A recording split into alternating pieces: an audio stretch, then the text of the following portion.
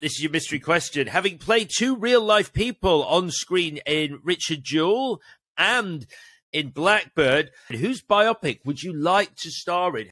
Okay. I would say two people I'm interested in playing, if the writing was really dynamic, would be Ronnie Van Zant, the lead singer of Lynyrd Skynyrd, who famously died in the plane crash with the other band members. I think that would be cool. I may or may not have buddies who are writing that right now. Wow! Free, just trying to set that up. And you're coming at that as a Lynyrd Skynyrd fan.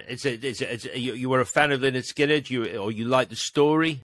Reverse operation. It was like I only knew two of their songs. Their story fascinated me, and then I looked at them and I was like, "Yo, if I dropped like 60 pounds and took some vocal lessons to sharpen up, I could play that dude in like 2 months."